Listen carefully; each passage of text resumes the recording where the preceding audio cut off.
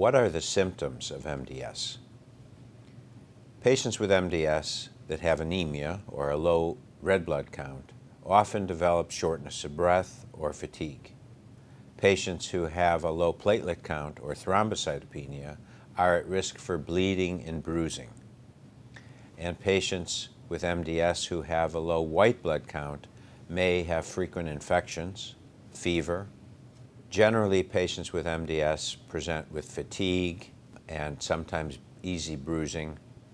Some patients with MDS are diagnosed simply on a routine blood test when abnormal blood counts come back and the doctor has to figure out what was the cause of the low blood counts.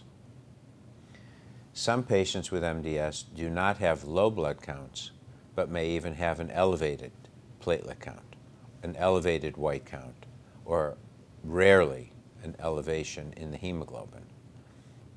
Patients with high blood counts generally do not have symptoms that relate to the high blood count. Some patients with MDS may lose weight, and some patients with MDS develop autoimmune diseases, skin rashes, arthritis, but these are rarely seen in patients with MDS.